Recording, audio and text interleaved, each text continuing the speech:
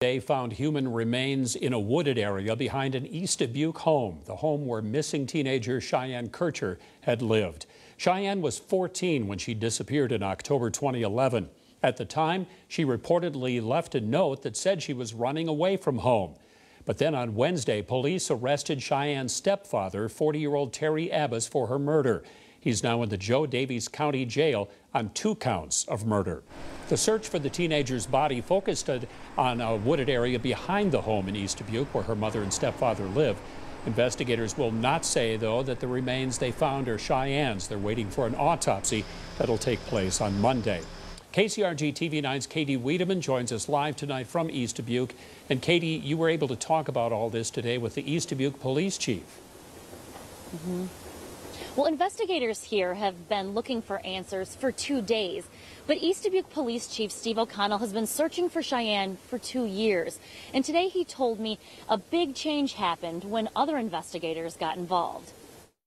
Just as soon as Chyenne Kircher disappeared in 2011, her teachers and friends helped spread the word. It seems like sometimes kids slip through the crack, and we want to make sure that the whole community knew, the whole tri-state area knew that we're still looking for Chyenne. No. At the time, police said evidence led them to believe Chyenne ran away from home, like her handwritten note had indicated. We weren't investigating the family for anything. We were using them as a tool, a resource. In the immediate days after she vanished, investigators used a canine unit to search the area behind the family's home. O'Connell says the dogs did find her scent in the yard. All we knew is that they were tracking her. We believe that they were tracking her, but the dogs can't tell us how old that track is. Then, in March 2013, Joe Daviess County developed a new investigative team.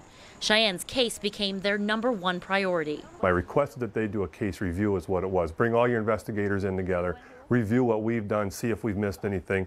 O'Connell won't say exactly what that team discovered that led them to the arrest, but says he hopes Chyenne gets the justice she deserves. You know, she's a unique girl. She's a different personality, a unique personality. I liked Chyenne. I talked to her a lot.